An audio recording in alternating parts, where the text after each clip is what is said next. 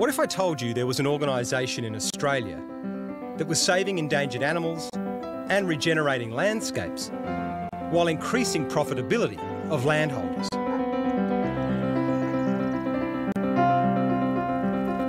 The Australian bushfires of 2019 saw 3 billion animals killed or displaced.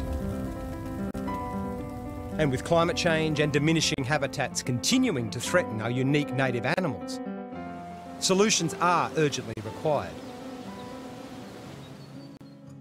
The Odonata organisation works with landowners to build sanctuaries on their properties, removing introduced predators and re-establishing endangered native animals like the eastern barred bandicoot and eastern quoll.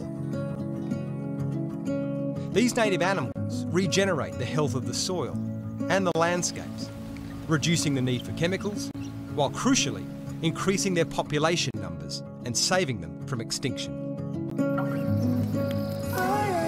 There's nothing like endangered animals in a landscape that's coming back to life, I think, to give all Australians a real heartbeat, a real chance to think of what a future Australia could look like.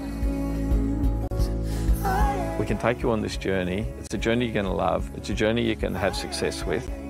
You'll start producing more income off the land, letting nature do what nature does. This is the remarkable story of Odonata.